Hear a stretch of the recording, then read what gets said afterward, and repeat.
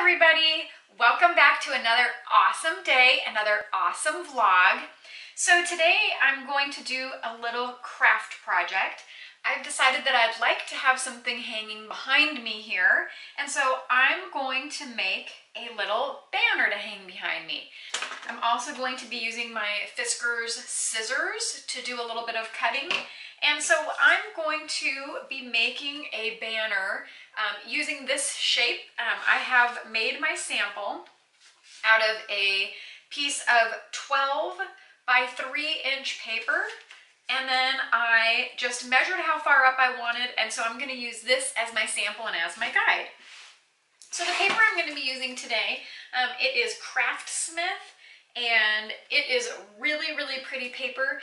It is thicker cardstock than some, but it is only one-sided. I know that I generally will use the K & Company paper that's two-sided, but for this project, one-sided will be just fine because I'm going to be folding it over, so both sides are going to be decorated anyways, even though one will be going up against the wall. But that's how I'm going to hold it onto my twine. I think I'm probably going to be using either this one, it's a little bit thicker.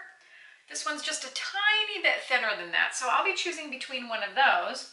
But the way I'm going to do it is once I cut my paper, it'll be attached to the string like this, and then it can hang up on the wall. I have my little Command brand clips. They are clear. They have the little stickers that go on the back, and so they'll hang up on the wall. And then if you need to remove them, they're easy to remove and they don't leave any mark on the wall at all. So let's get started. So I'm going to choose a few different pages. I really like this pretty floral paper, and I'm not sure if you can see there is some shimmery gold in it, so I'm going to use that. I'm going to use this pretty blue design paper. I'm going to use this pretty blue floral paper.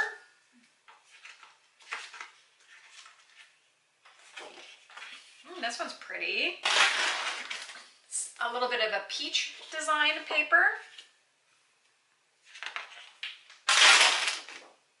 Some peach floral paper. And last, I'm going to use this paper with the little arrows on it. I think that'll be really cute since that's kind of the design we're going with.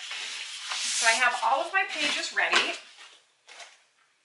There is also a page in this book, and this is one of the reasons that I bought it, that has really cute little sayings on it. So for instance, this one says love, this one says live, laugh, love, this one says every cloud has a silver lining, heart this, thank you, hello love, so happy together.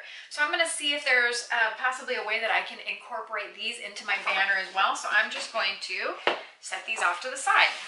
So the first thing I'm going to do, since I know that I want my pieces to be 12 inches long, which makes them 6 inches long when they're folded in half and 3 inches wide, is I'm going to go ahead and take my cutter. These are 12 by 12 pieces of paper. So I'm just going to line it up around the 3-inch mark and make a cut. I'm going to do that with each of my papers. Awesome. So now I'm going to fold these in half. So the next thing I'm going to do is I'm going to take my sample, and I am just going to hold my sample up. Let me see if I can find one that might make it easier for you to see my sample. I'm going to hold my sample up on top of the piece that I'm going to be cutting at the bottom. And I'm just going to use my Fisker's scissors and follow the lines up and make the cut. You can use your cutter if you prefer. If you don't feel that you can cut a straight enough line with scissors, that's fine as well. And then just make sure you get all the way up in there. Just like that. So for now, let's continue on and attach these to our string. So I'm going to leave some room at the end. I want to make a loop and tie a knot because that loop is what I'm going to use to hang from my hook. So I have a little hook loop here now, and here's my hook, so it will hang on the wall just like this. It'll be very, very easy to hang and attach.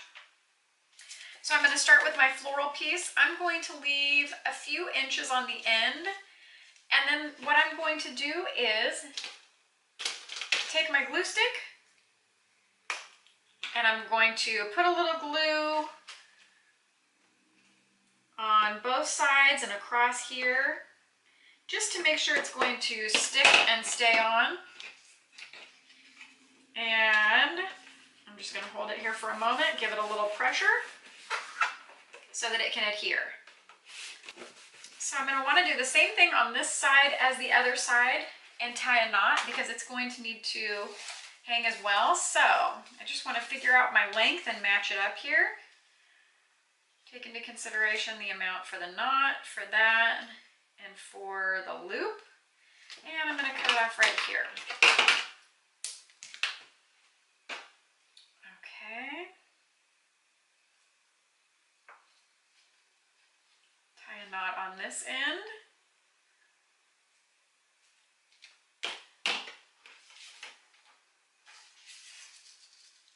And we have a really cute banner. So now the next step would be to take my paper that has designs or words and see if there's anything else I want to add to it. So I was thinking that maybe I would add Live, Laugh, Love, because that is really, really cute. So I'm going to go ahead and cut that out. Keep in mind that you can use anything you want to decorate. You can use glitter, you can use stickers, you can use glitter glue, pearls, jewels, anything you'd like to decorate your banner.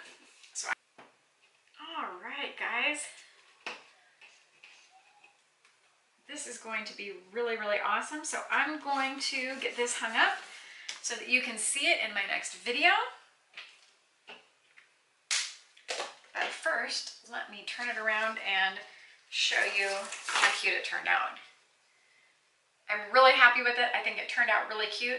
Don't forget that you can use any type of paper, any kind of glitter, beads, pearls to add to your design and make it a little bit more special or something more along the lines of what you're looking for. So thank you so much for watching. I hope you enjoyed my video. If you did, don't forget to smash the like button for me. If you missed my last video, you can watch it over here. If you're new to the channel, please be sure to subscribe by clicking the button over here. Thanks again for watching. You guys are really, really awesome, and I hope you're having a great day. Bye! I'm a crafty dog.